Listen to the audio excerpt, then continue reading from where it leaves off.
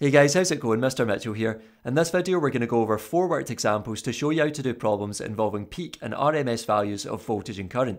Now if you haven't already done so, check out my previous video covering the theory on this topic, and that way you'll be able to apply what you learned in that video to this one. So let's get started. So we'll start by doing 2 worked examples for peak and RMS values of voltage, and then we'll do 2 worked examples for peak and RMS values of current. So for voltage, first of all, question 1 says to calculate the peak voltage of the main supply. So writing down what we know from the question, we're trying to find V peak. We know that VRMS is 230 volts for the main supply, and that's something you need to remember. So writing down our equation, we have V peak equals root 2 VRMS, substituting in the numbers gives us root 2 times 230, and putting that into your calculator should give you an answer of 325 volts. Question 2 says that a resistor connected in series with an AC supply has a peak voltage of 3 root 2 volts across it. Determine the RMS voltage of the AC supply. So writing down what we know from the question, we're trying to find VRMS.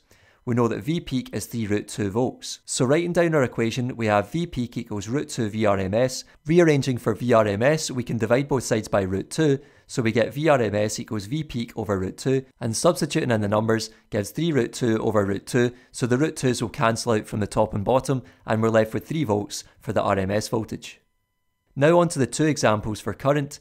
Question 1 says that a 6 ohm resistor is connected in series with an AC supply of output voltage 9 volts.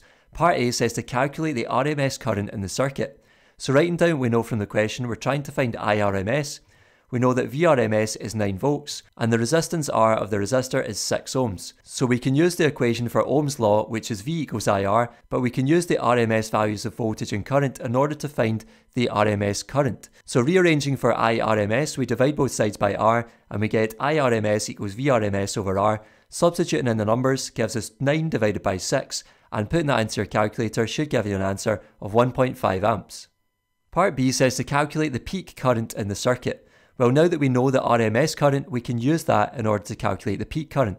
So writing down what we know from the question, we're trying to find I peak. We know that IRMS is 1.5 amps, and writing down our equation, we have I peak equals root 2 IRMS. Substituting in the numbers gives us root 2 times 1.5, and putting that into your calculator should give you an answer of 2.1 amps.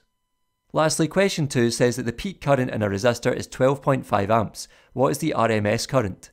So writing down what we know from the question, we're trying to find IRMS. We know that I peak is 12.5 amps.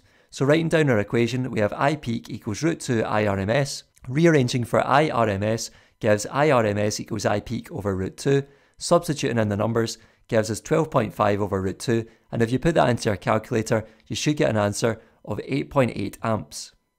That's all for this video, folks. Thanks for watching. If you made it to the end, I really appreciate it. Make sure to give the video one of these, subscribe to the channel, and I'll see you in the next one. Take care.